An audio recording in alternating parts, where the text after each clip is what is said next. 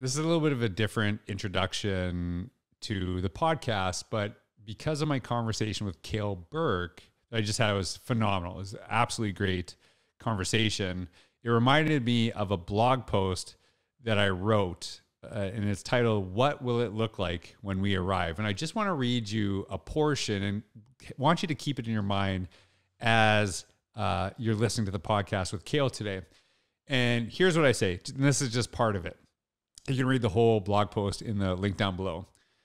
I've been asking school districts lately, if you are successful in achieving your vision, what would that look like for your students and your community? For example, I've seen schools and districts share in their vision something similar to all students will be college and career ready. Maybe not in those exact words, but at least something to that effect. So if that is the vision, are these schools following students after they leave grade 12 to know if they have achieved that or not? Is this a vision that has only nice words with no follow-up? Could a student fail at a school but also be college and career ready? Could a student graduate school and also not be in that vision? The critical question is, if we're successful in our mission and vision, what would that look like for a community in tangible measures? The word tangible is bold because I struggled with what was missing in the sentence. So I looked up the definition of tangible, and here's what I found. It is clear enough or definite enough to be easily seen, felt, or noticed. Simply put, here are 3 questions an organization should be able to ask and answer. Where do we want to go? How will we get there? And what will it look like when we arrive?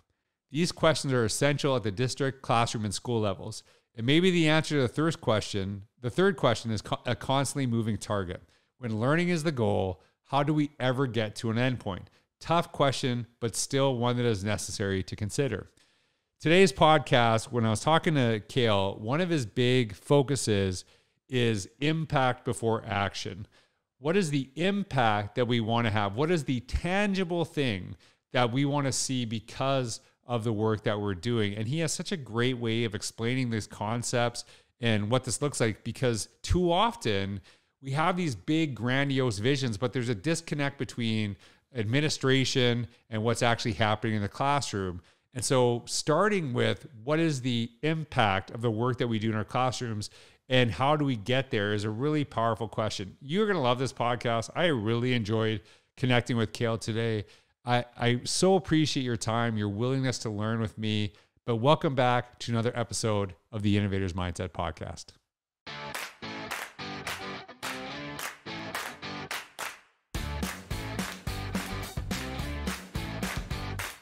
Hey everyone, this is George Couros. Welcome back to another episode of the Innovator's Mindset Podcast. Today, I have my friend Cale Birk, who lives in British Columbia, Canada.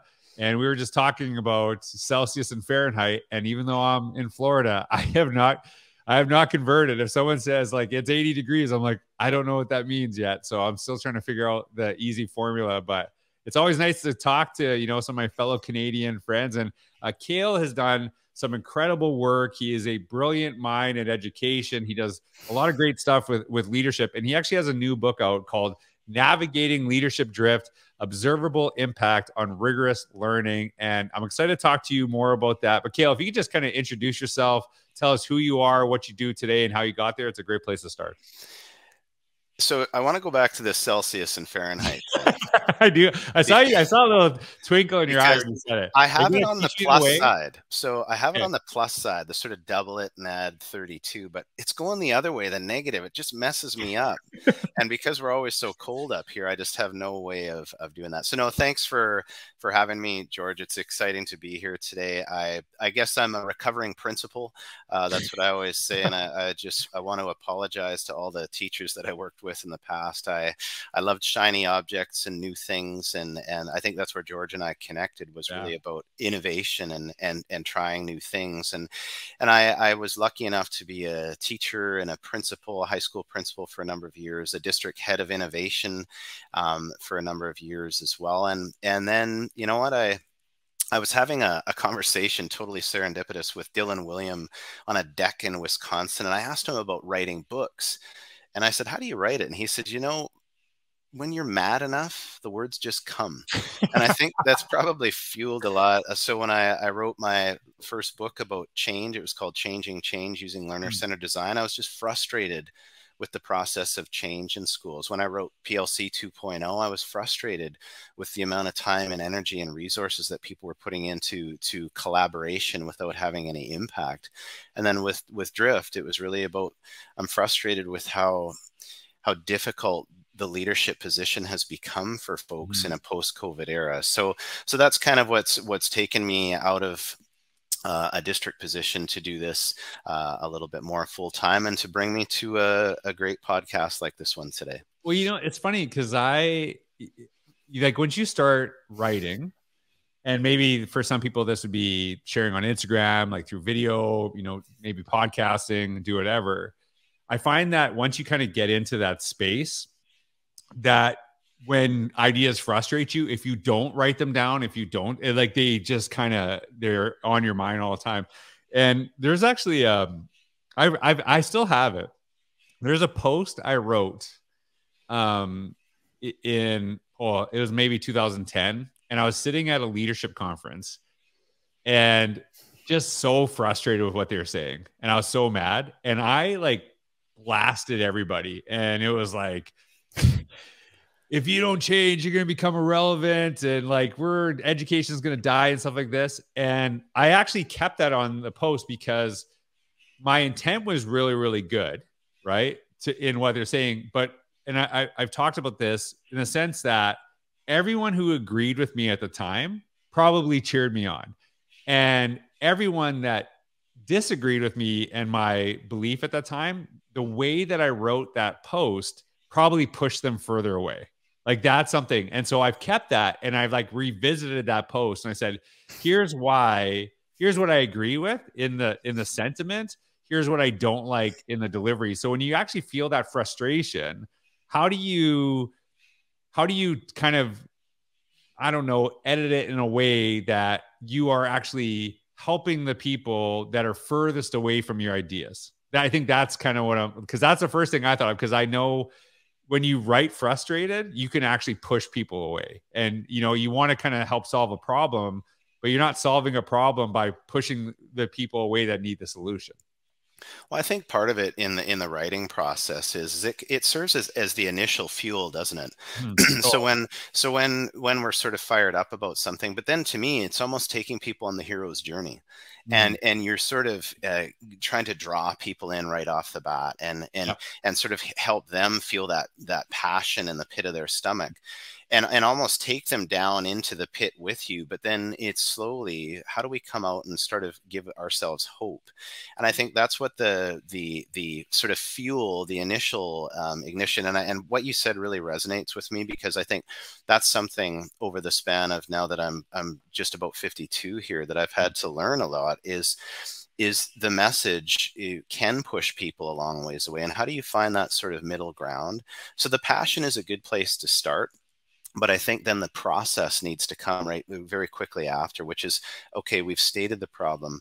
How do we work towards solutions? And I think that's how you can really temper some of that great passion and fire, but turn it into something where people go, yeah, okay, it sounds like we have a chance. Because you're right, George, if there's so much polarization that's happening right now, I think we all need a little bit more of that middle ground. And I think part of it is, and I know you're a big believer in this too, is that human-centered approach where we're doing the ethnography and really trying to understand, I wonder why someone might think differently than me.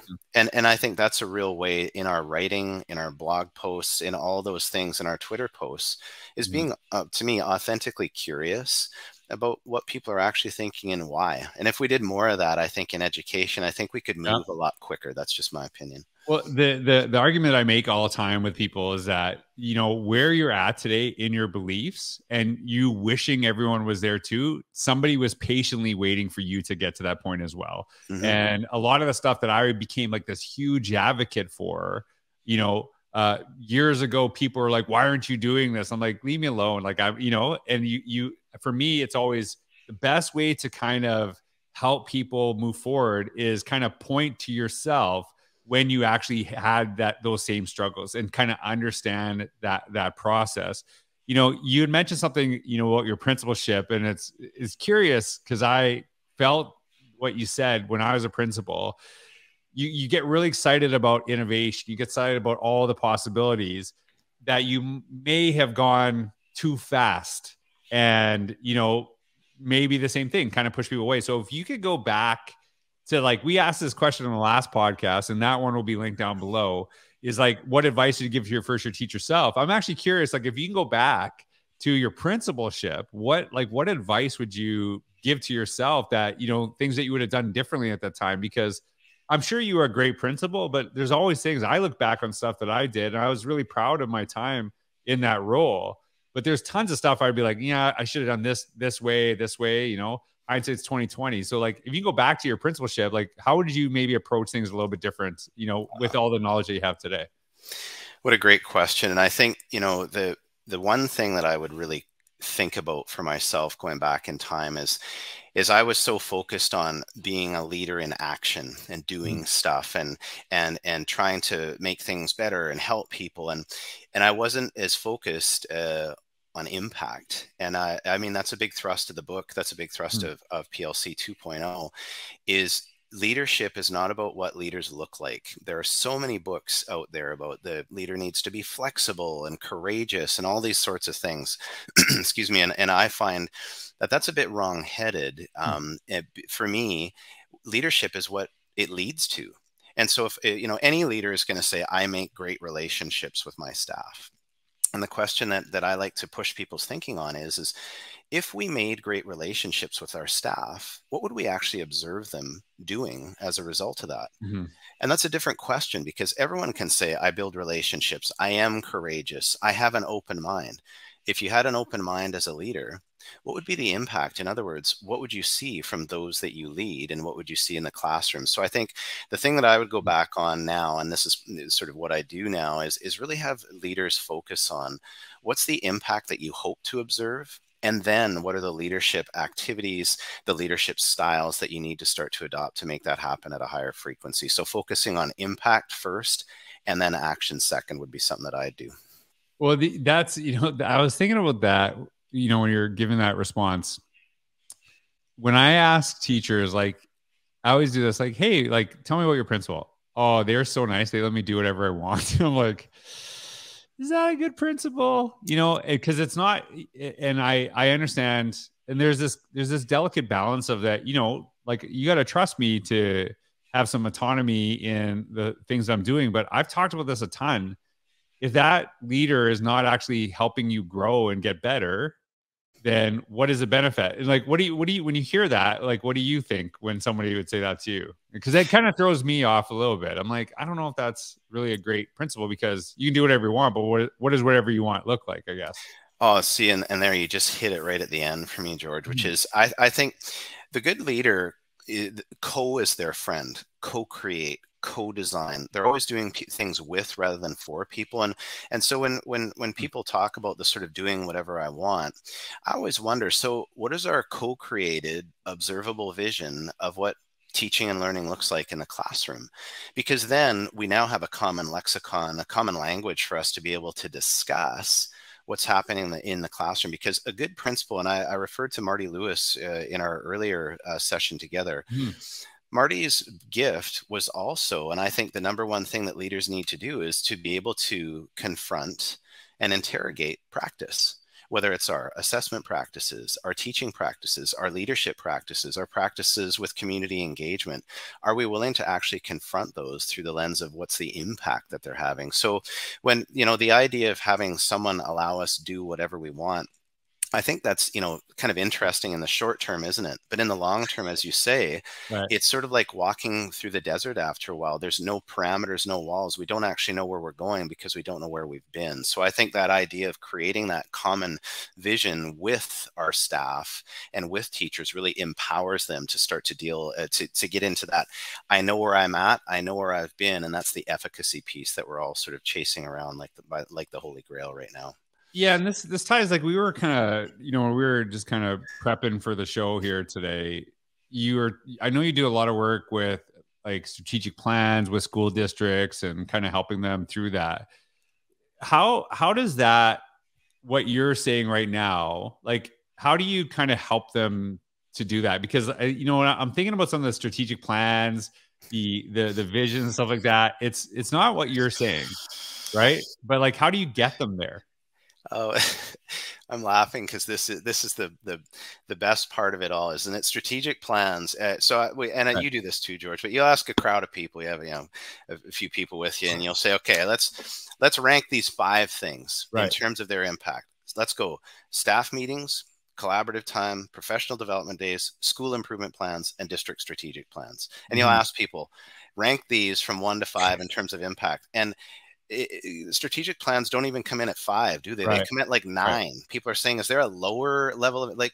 So what's interesting is that we spend a lot of time on strategic planning, and we spend resources. Sometimes we bring consultants in, but in the end, they tend not to lead to a whole lot. So one of the things that, when we're doing strategic planning that I love to start with is if we are doing strategic planning, what would we see at the classroom level? In other words, for example, one thing we might see is that teachers would be designing and implementing tasks, strategies that are rooted in the strategic plan. So what we really want to say is our indicator of success is not having a strategic plan.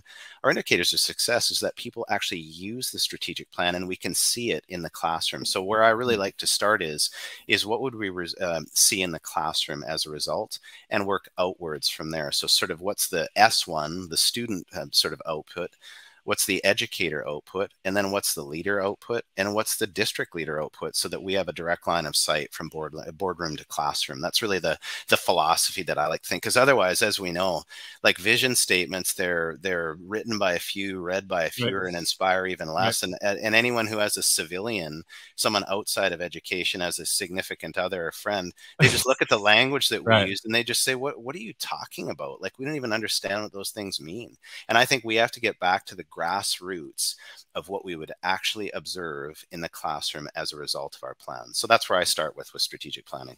So I'm kind of in the midst of speaking to school districts and, doing their opening days and things like this. And a lot of times, and I get them off of this, they'll say like, hey, before you come here, can you like look at our strategic plan? We really want you to kind of implement that in your talk and have this. I said, nah, I'm actually not going to do that, because I don't know if your staff knows the strategic plan. So they're gonna be like, what is this guy even talking about? So what I'm going to build on is what I hear in the day. So I want you to talk about some of those visions, some of the things that you're trying to do, because then I know what has actually been heard in the room. But you just kind of, like you said, it sometimes it feels more of a PR thing than it is actually like, this is going to benefit kids in the classrooms. And I'm curious about, I want you to kind of go into this a little bit more, because I remember writing a blog post. It was not that long ago. And it was basically saying like, the initiative that you have, can you actually articulate it in a way of what it would look like in a classroom if you were successful? Like, they talk about this, these big kind of focuses, but then if I say like, if you're actually successful at this, can you identify that, like give some vision to that? And I don't think that can happen in many school districts. I don't know if that's something you're seeing, because it's like, hey, we want this. Okay, what does that look like in a classroom? And it's like, oh, I don't know about that. I don't know that. And I'm like, well, that's kind of where you need to go. Well, I think, you said something earlier that's really germane here. And that is, this is where I think the key role of the principal starts to kick in is we do have a district vision or strategic plan, whatever it is. And in truth, most strategic plans have lots of good ideas in them. They're sort of aspirational, right? So the question becomes, how do we grab that aspirational idea and bring it down right into the classroom? And so I think a really useful way to do that is even as a school principal, to look at some of those strategic plans and say, okay, let's say, for example, that one of our strategic plan priorities was inclusion, just to use that as an example. Yep. To then go back to our staff and say, folks, if we were, doing, in quotes, inclusion at the highest level of proficiency, what would our students be doing and demonstrating as a result? And having our staff start to think about, like, what would it look like? And the key is that when we start to make our staff's unique thinking observable, it actually tells us as leaders what we need to do next. Because let's say, for example, that our staff starts to kind of struggle with, I wonder what inclusion would look like in the classroom. This is a great press pause point for the leader to say, wow, we actually have some professional learning that we need to do about this Right. before we start charging after the next initiative, which is what I would have done as a principal back in the day. Right. Right. We might have to press pause and say, what's the learning that we need to do next so that we can start to have a common language around inclusion? So I think this is where I like to use a lot of tools and protocols that actually make adult thinking observable so that leaders know what it is that we need to do next. And by doing that, I think that we can take that sort of lofty aspirational district vision, and we can actually concretize it in the classroom by having people start to envision, this is what students would look like, this is what the educators would be doing, and this is what would be the types of tasks, activities, and assessments. You know, so if you say to people, hey, we're working on inclusion, interesting. So if we were doing inclusion at the highest level, what would an assessment look like that was truly inclusive? And, you know, then you might see people go, oh, I'm not sure. Great. We should probably learn more about that. And I think that's that pivotal role of the principal that can really be that connector from taking the stuff from the district level and bringing it right down to the classroom. Yeah, I think I'm sure you agree with this too. It's not about necessarily the administrator like totally articulating what it looks like for the classroom, especially if they have not like taught in the classroom for a while. It's actually having those conversations, I think, is a really crucial part, because, you know, some of the vision that is had by administrators doesn't translate into the classroom, and that's where a lot of the disconnect happens. I actually remember, and I kind of feel, I don't know if I feel better or worse now that I wrote this, but in Innovator's Mindset, I wrote, one of the things I wrote about was 8 things to look for in today's classroom. So I talked about very like, hey, these are kind of the things that we should be seeing in these classrooms as observable things. So it's not like innovation as this far out unachievable thing, but it's something that you understand. It's, you know, and as you said, is kind of making an impact on the classroom. And I love that you're saying this, because I see this, a lot of this vision, strategic planning, this mission stuff, and it's so not concrete. Right. Like, it's just, I don't even know if the people sharing the vision sometimes could actually say, here's what it actually would look like in a classroom. And like, or even are considering having the conversation. Well, and it's funny because this is the approach now that I take with superintendents and districts with strategic planning, is that we need to start with that. And those plans now look very different than other plans that I've seen, because they start with literally, our priorities are, let's say they're inclusion, engagement, critical thinking, whatever. The first thing that we have to do is we have to define with, not for teachers, because boy, oh boy, I sure don't know what a classroom looks like, because I haven't been in there for such a long time, as much as I work with teachers all the time. But when we sit with a group of teachers and we start to develop that common set of look fors, and it can't be the Dead Sea Scrolls, it can't be 50 things. It needs to be 3 or 4 things that, if critical thinking were done really well in our classroom, these are the 3 or 4 things that we would see. But then that's just the easy part. That's what we want kids to do. The question becomes, if we want those 4 things to happen at a higher frequency, what would adults need to do to make that happen at a higher frequency? It's kind of like I look at PBIS. PBIS to me is one-dimensional. It says what students should be doing. And I always smile at that and go, well, that's the easy part. Of course we want students to behave and be kind and all this stuff. The question becomes, what are the teachings that we need to put in place? So a PBIS matrix should have 3 dimensions to it, which is student, educator, and task. But too frequently, you're right, we stop at the sort of the I can statements for students.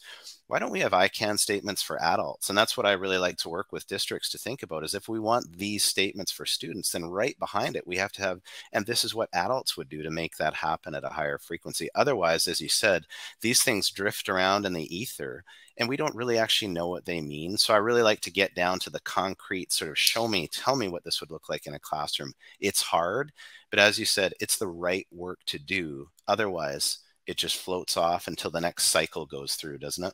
You know, so like, I know we talked on the last podcast, like we connected on Twitter very, very early, like a long, long time ago.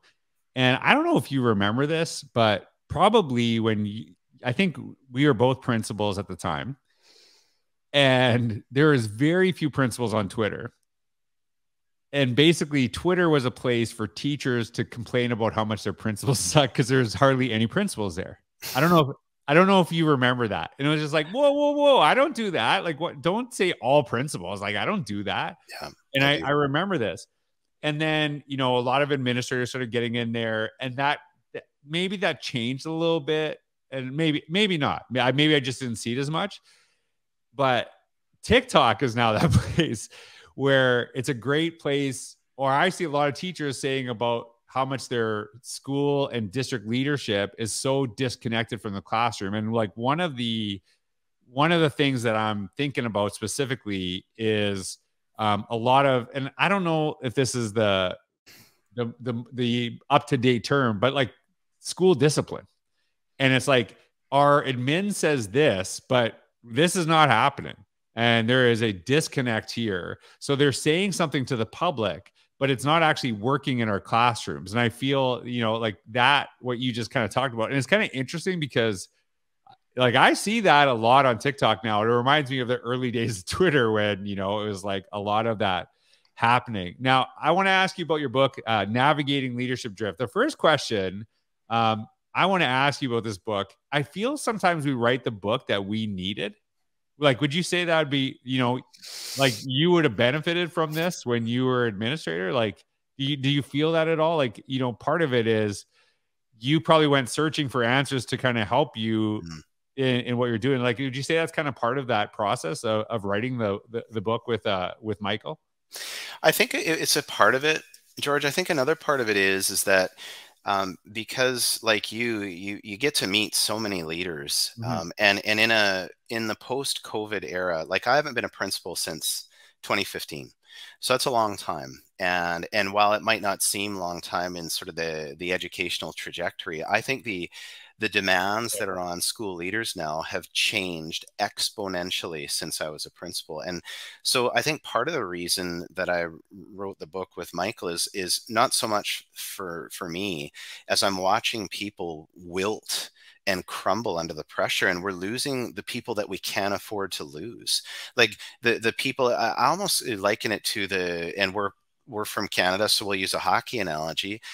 It's like having the 14-year-old referee, the new referee on the ice, but for the sort of the pee-wee hockey game. Right. And you got the home fans screaming at the referee. You got the away fans screaming at the referee. You got the players screaming at the referee, the coaches screaming at the referee. And finally the referee says, you know what? I'm out. I'm out. Yeah. We have to be, this is why we wrote the book, is because right now I think a lot of people are saying, I'm out. And they're either, as we talked about earlier, quiet quitting, which is just showing up and going through the paces, or they're actually leaving.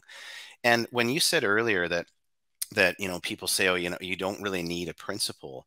This to me is what's super freaky is that hockey game does not happen without the referee. And I'm not likening a principal to a referee, but there's only so much that any one person can take in terms of getting beats from all over the place. So this book was really around how do we help leaders stay centered, but also give them some practical tools to be able to sort through some of those things like you're seeing on TikTok or whatever, where, hey folks, let's create a common vision, not of discipline, but of what we want students to be. But then what are the inputs that we as educators have to do to make that happen? Not just the leader, but all of us as a team. So I think that's really the thrust for us writing, was to try and just help. Let's not lose some of the great people that are out there right now. It would be a tragedy to me. Yeah. And you know, I heard this statement the other day. I can't remember. I think I was listening to a sports podcast, and when there's all these demands are being increased, I think one of the first things that we have to kind of ask ourselves, like, what are we doing like in our schools that's maybe causing some of these issues for ourselves?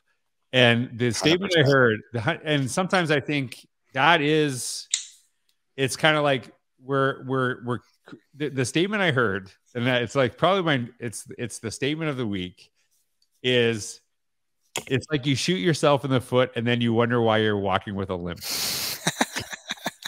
That's a good one, hey? That is a good one. I did the exact same thing as you. As soon as I heard it, I started laughing. I'm like, is that is that happening in education? And sometimes that we're like, we maybe causing a little bit of issues for ourselves, and then we're overworked because of some of the issues that we've caused for ourselves. Like, I'm sure there's obviously external stuff that's going on, right? There's always like politics. There's always like unrealistic expectations from politicians who have no clue about classrooms and all that stuff. But is there some of that happening in schools where, hey, like maybe we need to address the root of some of the problems that we maybe be creating for ourselves? Is that happening?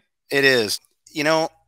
I think this is the idea about when I talked earlier about this concept of confronting and interrogating practice. Mm-hmm. And that sounds like uncomfortable terms, but truly at some point the Dr. Philism is, how's that working for us?